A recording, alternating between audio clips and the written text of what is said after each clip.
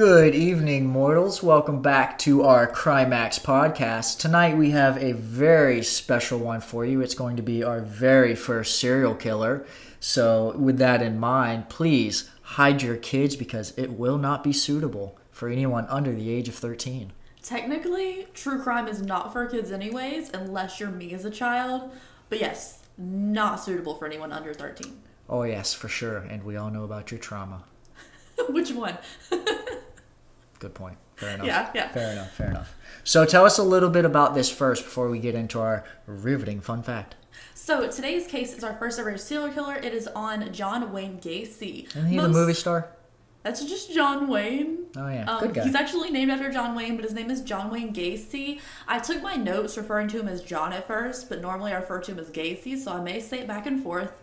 But he's the first serial killer. Most people know him as the fried chicken KFC guy who also happens to be a clown. Love fried chicken. Yeah, but what's our fun fact for getting to the case today? All right, I've decided to go with a killer of our own. The very biggest lizard on the planet, the Komodo dragon. Ew. Oh yes.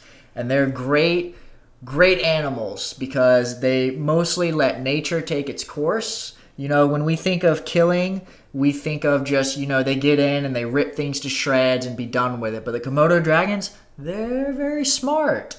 It's been debated over years that whether they have venom or whether they don't have venom, but it has been proven that they do have a sort of venom in their saliva, but it's not anything powerful. All it is a anticoagulant. So basically, like, whenever you get a nick or all they have to do is bite their prey, cause a little bit of scratching, and it just won't stop bleeding. After all they do is just scratch their prey, and then they just sit there and just follow their prey around for days. 'Cause eventually the wound will get infected due to all the bad bacteria in the dragon's mouth, and just over time it just keeps bleeding and bleeding. So it gets infected, the prey gets sick, and then after a few days, weeks even, it'll just lay down and succumb. So Komodo dragons are great predators, and I love them just because of the fact that they are lazy as can be. They just sit there, scratch their prey, and follow it for weeks and wait for it. No, I hate the suffering. It's just great. Get it over with. You're gonna kill it and eat they it for do. food. They do. They just wait until the prey has no fight. That's just so bad. They suffer the whole time. I don't like that. It's like getting sick. I mean, I guess technically, but like you don't always die. But if there's a dragon chasing you, you're probably gonna die. Oh yeah, they're pretty fun. That's a weird one. Yeah. I would think they would just eat it on sight because they look so bad and stuff. No. No, gross. Oh well. Thank you for that fun fact today. It was definitely different. Are you ready to get into today's case? Oh, absolutely. Let's do it.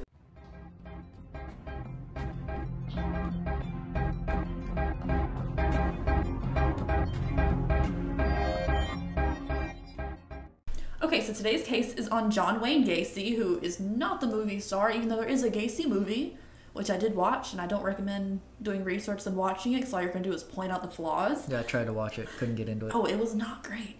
But John Wayne Gacy was born on March 17th, 1942. His parents were a stay-at-home mom and a World War I veteran dad who also worked on cars. Now, I wouldn't point out the fact he's a veteran, other than the fact that it might be important because he's kind of an angry dude. And he's also the middle child with two sisters, so he was the only son in the family. Whole man in an estrogen ocean. Ew, that's weird. What? Okay. Now, because his dad was kind of angry, violent, and a drunk, John had a really bad relationship with his dad, actually, like, terrible relationship with his dad. He was way closer to his mother, which made his dad think he was kind of a sissy. He always beat up on him for no reason, had a really bad problem with anything he did, and just saw him weaker as anyone else. He wasn't the man that his father, expected him to grow up to be. So he was always trying to get his father's approval for stuff. It didn't really work. Now, John Wayne Gacy was more fragile than other kids. He had a heart condition. This was not officially diagnosed, but he spent a lot of time in the hospital for this. So, again, making him seem more weak than other kids his age. So he couldn't really live up to sports and everything like anyone else, especially growing up in high school and such. Now, unlike most serial killers, John actually loved animals. It's a known fact that Serial killers are known for harming animals before they move on and progress to human beings. But John actually loved animals. He also had a interest in sexual activity at a very early age, which is not normal. He actually was charged or like accused of fondling a young girl with another boy when he was in middle school. And it's said that he was molested multiple times by his father. There's no proof of that. We never heard it exactly from John Wayne Gacy himself, so I'm not sure if that comes into play, but he had sexual interest at a young age. So in 1962, John Wayne Gacy decides to move out of his parents' house and live on his own. He actually didn't even graduate high school. He just decided to move to Vegas. Now, he only stayed there for 3 months, and he got a job as, guess what? A mortuary assistant.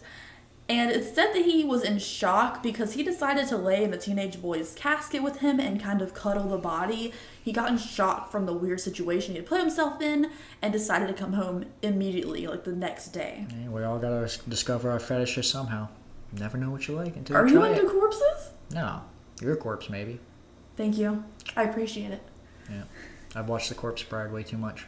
Oh, we watched it together. It's so good. It's such a good movie. Desensitized me. So after John got back to Chicago from Las Vegas, he decided to go to business school. He had no high school diploma, but he was still able to go to business school. And then he soon after got a job as a shoe salesman in Springfield, Illinois in 1964. He met a coworker and got married 9 months after they met. Her name was Marilyn Myers, and by 1967 they had 2 kids, and her dad owned a bunch of KFC locations, so John Wayne Gacy got to be the manager of these locations. He's living the dream right there. It's an American dream. What's the American dream? Getting married, 2 kids, and all the chicken you can eat. Okay, that's fair. Yeah. Anyways, so he seemed like he had the perfect American dream life, right? But he tended to like prostitutes, especially male prostitutes. And oftentimes when he was managing the KFC locations, he would hire underage or very young boys to work. Some people saw this as him trying to get the youth to get a strong work ethic, but he was flirting with them behind the scenes, so I think it was for his own pleasure there. Now in 1967, 15-year-old Donald Warhes was sexually assaulted by him, and Gacy made him perform oral acts on him. Now, a lot of people would think he'd run to the cops immediately. That's disgusting, right? But Gacy had a way of manipulating these young boys. He would give them $50, which I did do like a little transfer thing to see what it'd be like in like now money, and it's right under $400 to shut your mouth. So that's like good money to children. Technically, it would be right under $400 to open your mouth.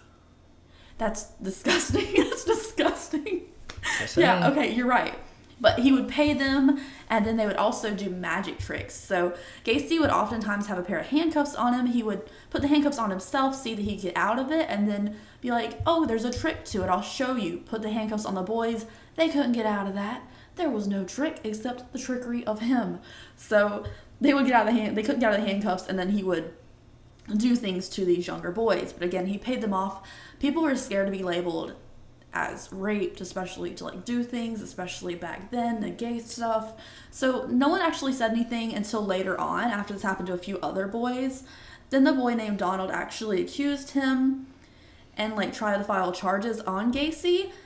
But after he paid another worker from KFC to attack the young boy and make him drop all the charges, he was actually caught for that too. So John Wayne Gacy was actually charged with sodomy for that case, and again charged for trying to like bribe the kid into dropping all the charges.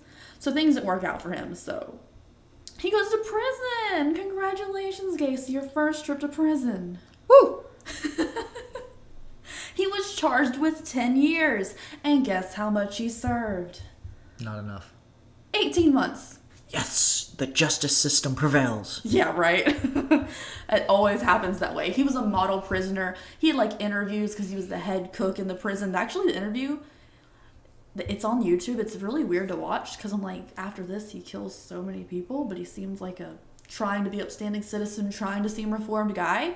So he was like a model prisoner. Everyone liked him, and he was a lead cook in prison. So when he got out after 18 months, he got a job being a head cook, lived with his mom, and he was on parole after he left prison. There was another assault case in 1971, but the charges got dropped. To me, that case would break your parole, being accused of another crime, but it didn't affect it for some reason.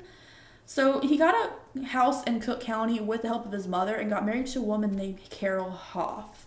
He started working in construction, and once he was manager of that construction place, he started hiring a lot of younger boys again to work for him. He was a cook who got hired in Cook County. Yeah. That's hilarious. Yeah. I bet you that assault charge, it's always the cook, and I guarantee you somebody complained about the food. Okay, that's just a weird... What? I'd word rage on somebody. I mean, maybe he did get a complaint, and then you know what? He decided to do construction after that. Changed it up. Oh, man. Somebody's going to complain about a wall. Complain about a wall? Hammer to the face. Yeah, but this is also the same time he started working as Pogo the Clown. How do you go from a cook to a construction? I mean, he was a big-looking guy. I figure construction just all over the place. Yeah. Especially in a place like Illinois that was, like, growing. Guess it went based off of looks back then. I guess. But anyways, based off of looks, he also decided to get a part-time job as a party clown. Started out with the name Patches, ended up with Pogo the Clown. Did he have a pogo? Did he have a pogo stick? I don't know. He was kind of big. I don't know if you could get on a pogo stick. I mean, I guess you can. I don't know. I've never been on a pogo Why stick. are you gonna judge big guys, man? My parents always thought pogo sticks were dangerous, so I never got one. And now I'm too scared to do it. Bet your Hurley could get on a pogo stick. Hurley from Lost? Yeah. I love him. He's so great. He's a gentle giant. Anyways, in 1975, his sister-in-law saw that Gacy was bringing home younger boys to their garage because, you know, they were working for him and he would bring them back sometimes. And she just thought that Gacy was cheating on Carol, his wife. But it turns out, like, it was a little more than that. Now, after this, Carol did find out that Gacy was bisexual. She did not take it well. And after some more time, they did end up getting a divorce. But he did come out as bisexual finally, which I think is good, you know. Bisexual between his wife and little boys? I mean, I always think it's great to know your identity. Don't be a pedophile. But yeah, like, tell your wife if you have interest in other stuff, especially if it's kids. Like, no. So she can leave. And she did. That was good for her. So John was taking these young boys that was working for him in construction, doing these magic tricks and taking advantage of them all he could. Of course, it did go farther than magic tricks. There were a lot of chains and ropes and like a blanket on the floor in his garage. It was super creepy. But after that, the boys became more frequent. Now, the one boy named Timothy McCoy was convinced to leave a Greyhound bus station and stay the night at John's house. So John's story is that morning there was a tussle. He saw him holding a knife against him when he woke up. And it turns out this boy had made him breakfast. So he was just like holding the knife that he used to make John breakfast with. But John saw this as a threat. Apparently, you know, allegedly, this is his story. Claims they got in a tussle and John ended up killing him and then burying him in the crawl space of his basement where only he went. And it was that's just the first claim to him murdering someone. Further than just a sexual assault. That escalated very quickly. It really did, didn't it? But, I mean, whether or not it's true or not, it's usually how serial killers usually get started completely by accident, then they get a taste for it. And then he had breakfast after that. You kidding me? He killed someone and they ate the breakfast. You might as well eat what the kid made you. I mean, I would. How would you just not kill someone? No, I'm just saying, man. If I allegedly accidentally killed someone who made me breakfast, don't let the breakfast go cold, man. At least have it. Oh my god. You can't freak out and figure out what to do on an empty stomach. He covered his body in concrete. That's what he did with it. Oh, that's kind of smart, actually. I mean, technically yes, but a lot of people do that and still get caught, so it's not that smart. How about you just put some lye on it and then concrete. We will get to the lye, actually, sir. No, I would say I'd have put him in a airtight bag filled with lye and then concreted it so that way he would have broken down and eaten inside of the bag. So you know, for someone who claims to not know much about the true crime community, you sure do seem like you know a lot. I studied forensics and assassinations and stuff like that, so I know quite a bit. Plus, I'm a chemistry person-ish. I mean, I went to school for molecular biology for a year. Okay, Mr. Fancy. I'm over here just like, murder podcast, documentaries. That's my life. But sound all fancy if you want to. Anyways, Timothy's body was covered with concrete and put into his garage. Honestly, the concrete did alleviate a lot of the smell. Now, a second victim did meet the same fate. We don't actually know his name. It's still an unknown victim. But the next two kills were employees of his. So they worked for the construction site. Most of these boys were under the age of 21. They were usually 15 to 21 of the age. Is like his favorite preference, I guess. Now, from 1975 to 1977, we have a list of a lot of men. Darylyn Sampson, Randall Reffitt, Samuel Stapleton, Michael Bonin, William Carroll, Rick Johnston, Kenneth Parker, William Bundy, Michael Marino, Gregory Godsick, John Sheds, John Prestige, and 2 also unidentified victims. Did we look into any of these relatives? You said William Bundy? Yes. Is that by any chance Ted Bundy's You just brother? learned about Ted Bundy today, sir? You thought he was a cannibal. I couldn't remember. I always get Ted Bundy and Buffalo Bill mixed up. One's a fictional character inspired by Ed Gein, and one is one of the most popular, I guess to say, serial killers. Oh. I thought the guy, like, Buffalo Bill type thing, I thought he was a real, like, somewhat. He was inspired by a real character, but it was not Ted Bundy. Ted Bundy did not eat people, honey. I don't know how to tell you that. I just couldn't remember if Ted Bundy was a dude that tried on people's skin. Ed Gein actually did that. And okay. He was also the inspiration for the Texas Chainsaw Massacre. But we'll get to him in another episode. Oh. But I know is I like Jack the Ripper. He was my favorite. You shouldn't have a favorite. Why not? I mean, technically that's how people say, don't have a favorite, you know? They say, you should have, a special interest in one, but having a favorite sounds wrong. No, I know when I was younger and all the Hannibal movies came out, I was like, oh, he's my favorite. And then I found out he wasn't an actual real character. I was so depressed. Because I love it. Because, he was so smart and yet psychotic, yet so calm about it. I was like, if he was a real person... That makes me think of another serial killer who our listeners may know as a big, gentle, giant kind of serial killer, very smart. If you guys know, please comment down below. If you're listening on YouTube anyways. But we'll get to another podcast. That's another episode. But we're talking about all the names I just named that were buried in this crawl space in the basement. That's a big crawl space. Yes, actually, but you can stack. They were usually stacked, so it's safe space that way. They also were in different parts of the house, too. The crawl space is primarily where they were. Yeah. And it also gave off a huge stink that his neighbors never were complaining about. That's why I made a lie. He actually did ask someone, what do I do about the horrible stink coming from my basement? He said it was just, buildup of water and, causing mildew and smell and gross bugs. They said cover it in lye and stuff. But it didn't actually help. Once you concreted it, it's not going to help. He didn't concrete everything. Because concrete is still, a lot of people don't know, concrete is still porous. So anything that's in the concrete, such as a body, once it decomposes, it'll still seep through the concrete. Because concrete isn't completely sealed. It's a very porous material. Absolutely. And these were often so close together, especially 2 were in one day, actually. So, there's not enough time for you to properly handle these things, I guess, if there's a proper way to handle gross stuff like that. Breaking Bad did a pretty good way of doing it. Okay, barrels, yes. Barrels and hydrofluoric acid. You were such on sidetrack today. Sorry. It's alright.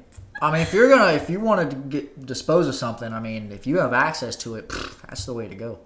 Anyways, Gacy's primary way of disposing of bodies were to tuck them in the house, in the crawl space, some were even in the kitchen, and the method in which he killed these men were strangulation, which all the tools and, I guess, toys is how I say that he had in the area, ropes and chains and handcuffs and stuff, did lead to strangulation in the first place. So he really set these boys up as hey, let's play this game, I'll pay you some money, and then he ended up killing them. Now, around this time, around 1977, John got a promotion, which allowed him to travel more. We don't actually think that he committed any crimes during this time once he started dating a woman. He was dating this woman, and after 3 months, they got engaged and moved in together. And this was a really good time because he committed no crimes. She really seemed a distraction for him. But once she and him called off their engagement and she moved out, he went on a rampage again. He really went in. Do we know why it was called off? Apparently, it was a mutual decision. I don't even know this woman's name. She kept it secret, but I guess it's pretty smart if, this is what he's caught for. But the 3 months they were engaged and living together, he had no crimes. So, I mean, it seems like he gets distracted easily, and that's great. Anyways, that took a pause to his murder spree, but after they broke up, he went right back to it. In 1978, he assaulted one boy named Robert, and he actually did his first thing of torture. He included waterboarding in here, where he would, put water over the rag, put it in your face, let you resuscitate, let you get a little breath, and do it all over again. But he felt guilty about this, so he ended up actually letting Robert live. He actually took him back to work afterwards and kind of tried to pay him off and make sure he wouldn't say anything. So I feel like the torture wasn't like what he expected it to be. He had been building up and he kept committing the same type of murder over and over again. I feel like he wanted something extra from this one, and then he didn't like what he got. Yeah. Which, I mean, I guess that's how people get kinks. Like, you try something out, you don't like it, you're like, okay, not that one. Yeah. And that's expanded, or that type of feeling is exacerbated, especially with serial killing, because you find one method that works for you, and it's just like, almost like in a sense of it gets you off, but after a while it starts dulling. Right. So you feel the need to try and get that feeling back that you originally had, so you branch off into new methods. Exactly why people think serial killers go from animals to humans, because it wasn't enough. Because it just doesn't do them for it anymore. Right. Also, he was running out of space in his house at this time, so he started putting bodies in the river, but he did run out of space in his house eventually. He also had progressed to chloroform, whips, and bondage. Apparently could get some men to go with him, so he would chloroform them, and then bondage and stuff. Seems pretty normal nowadays, but it was kind of erotic back in the day, back in the 70s.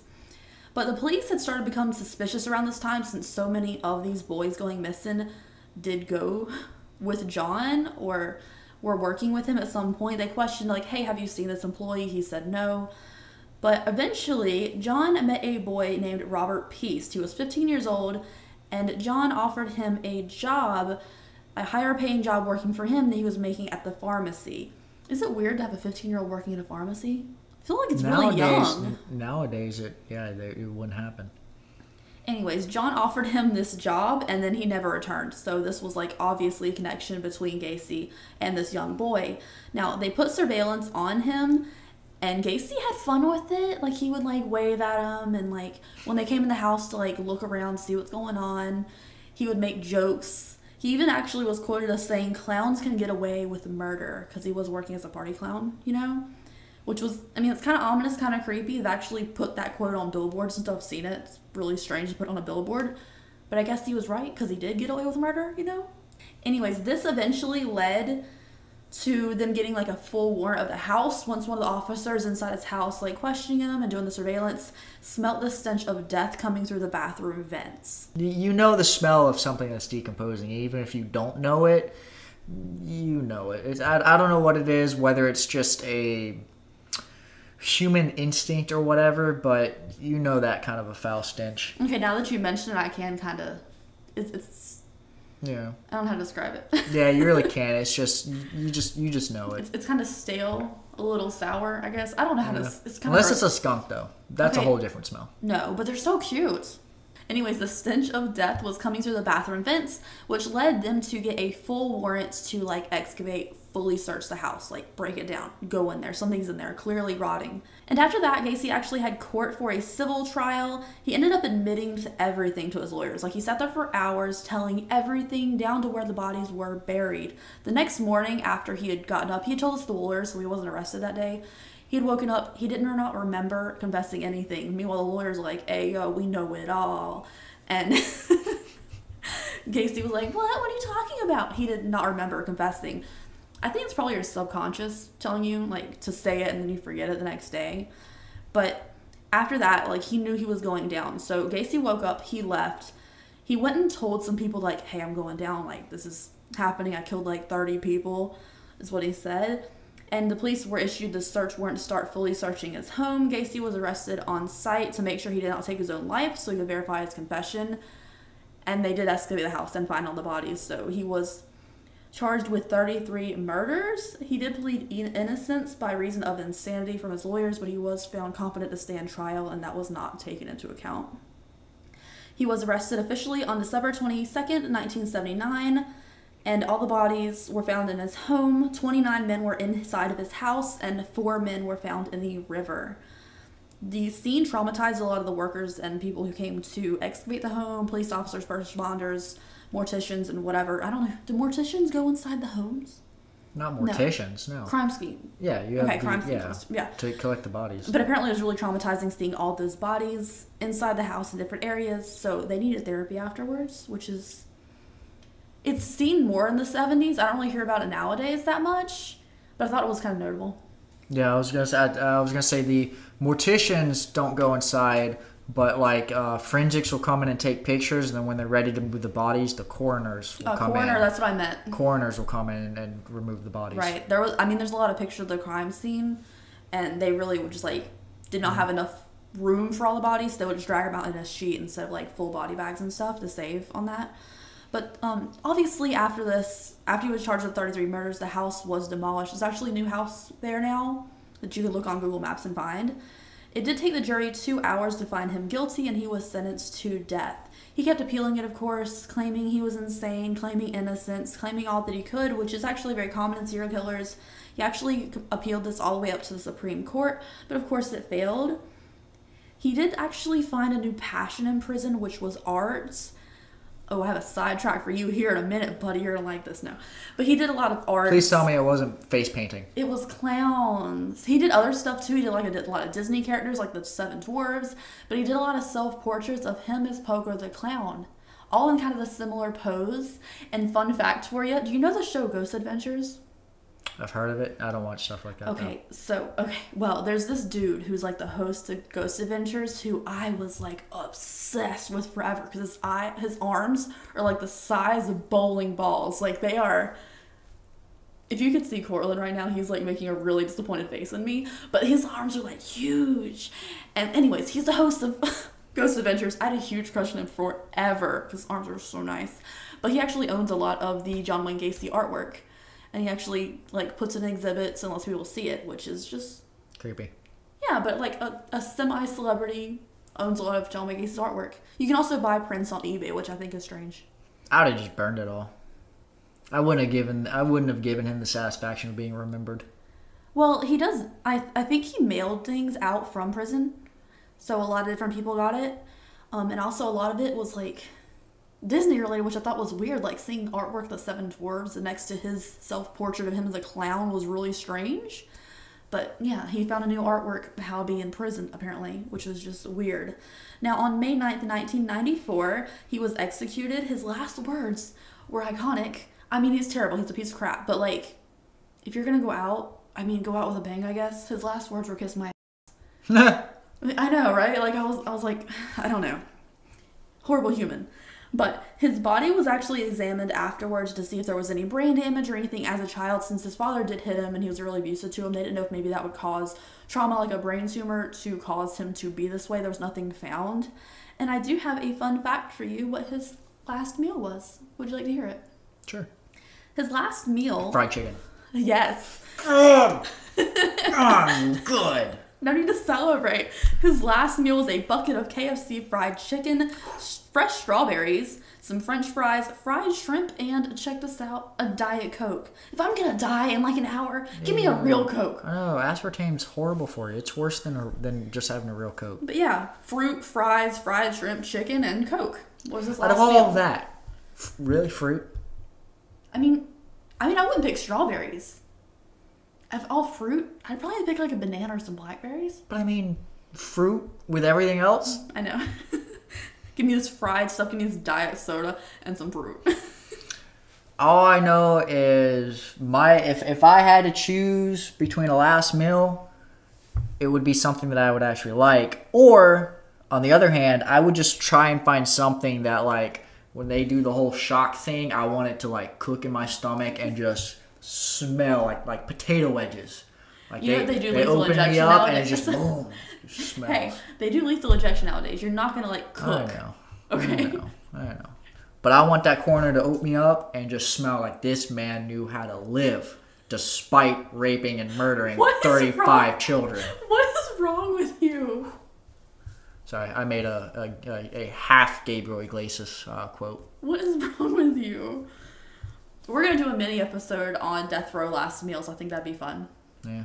I'll let you pick out one. I'll talk about like what I would want. Yeah, that'd be good. But anyways, do you have any notes on John Wayne Gacy? What do you think? I know you haven't heard this story before. I don't know. It gives me that just the old-timey feel with the clowns and the big guy. I've seen so many different movies about where, this big guy who acts as a clown, except for the only difference is he's a little slow in the head. So, he accidentally, all he wants to do is play with children because that's all he really is a big ass child.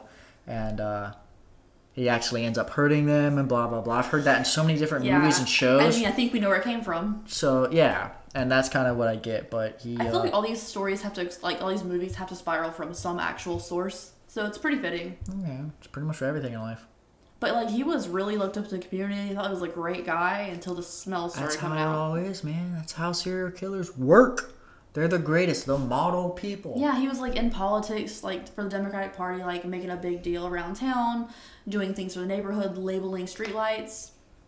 But all this time, streetlights. like they were numbered, so if one was out, you could call and tell them what number was out. What a loser. Anyways, thank you so much for joining me on another episode. Yes, keep tuning in where we'll definitely have some more interesting ones for you. All right, bye. Bye.